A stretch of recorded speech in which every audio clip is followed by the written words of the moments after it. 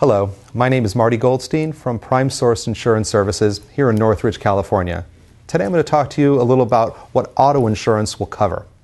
Now, auto insurance is a type of insurance policy that's going to cover different things as they relate to driving an automobile. The first type of thing that an auto insurance policy will cover is liability. Now, liability, there's two different types of liability: bodily injury and property damage. Bodily injury is the damage that you might cause if somebody gets hurt. That person might need medical attention. That's bodily injury. Property damage would be the damages that you cause to somebody else's vehicle or property while you're driving. Now, there's different types of other insurance coverages on an auto insurance policy. There's the physical damage portion.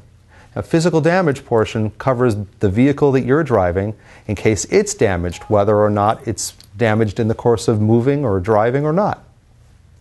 Other types of coverages that you can have on an auto insurance policy would be medical payments coverage, which would cover those in the car if they needed any medical attention.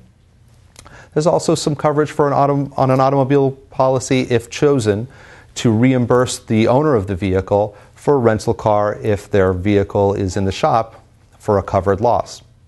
You can also get towing and labor, such as lockout or tire change, if your insurance carrier offers it.